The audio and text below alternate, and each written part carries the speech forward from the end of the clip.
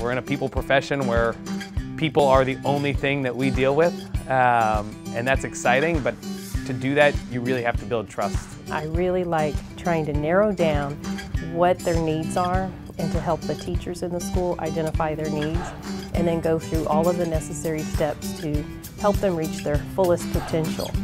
This whole amazing village of people that have worked for 4 years to get them to this point, despite their challenges, despite the things they have to overcome, that's the most rewarding part of being a principal. That no matter where they come from, no matter what their circumstances are in life, we have an opportunity to provide them with quality education.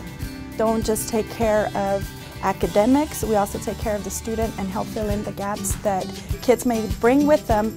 But in the end, those are also strengths. You know, if we channel the right energies and the right support for the students, they will be successful. My students are happy, they are engaged and ready to learn every day, and I love spending the day with them.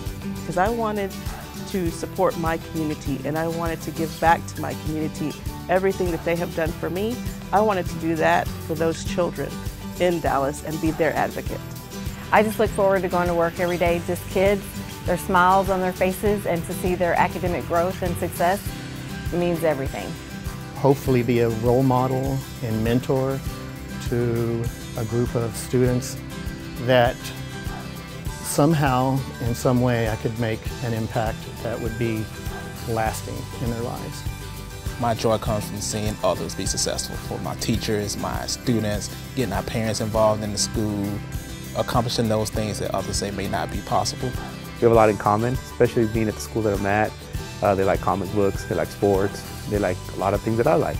So I get to enjoy, and I'm making a difference in these students' lives. It's not just all about academics, but also about what they do outside of school as well.